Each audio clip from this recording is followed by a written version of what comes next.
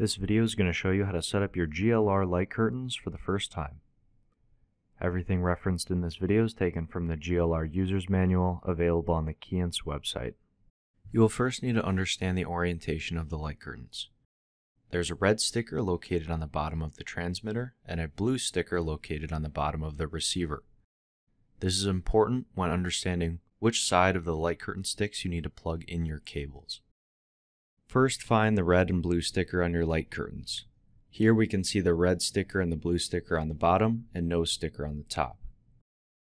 We can rotate the curtains around to find our two flat connector ports on the bottom of the sticks. Orientate the connector so that the long side is resting up against the light curtain. Insert your first cable on the receiver side. Again, locate the long side of the connector to be pushed up against the back side of the light curtain transmitter stick. Insert that cable.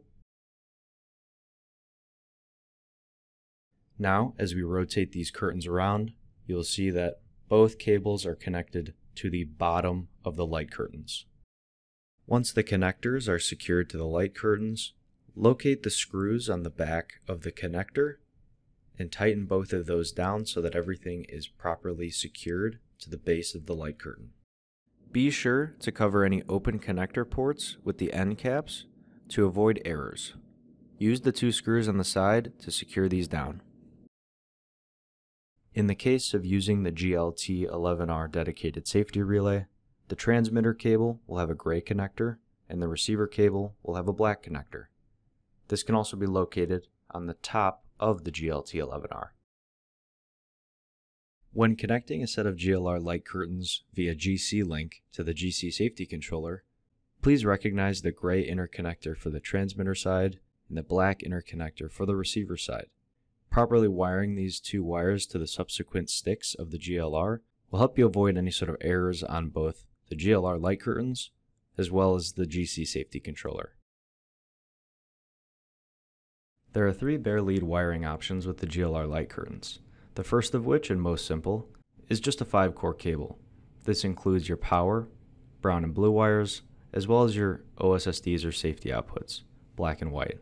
With the 7-core cables, you have wire synchronization so that you can see alignment indicators up and down the transmitter and receiver, as well as other things like error outputs. Finally, the 11-core cable gives you the most functionality out of the three options, including muting inputs, auxiliary outputs, as well as reset and override inputs to the GLR light curtains. When wiring a set of GLRs for the first time, you may experience an interlock error or E7 error. This, simply put, is incorrectly wiring either the pink or yellow, or even both wires from the GLR. Take a look at your GLR User's Manual to understand what both of these wires need to see in order to properly function. This may also come up if you flip the GC-Link or GL-T11R transmitter and receiver specific cables. So always take a look at the inner connector to make sure you're going to the correct GLR light curtain stick.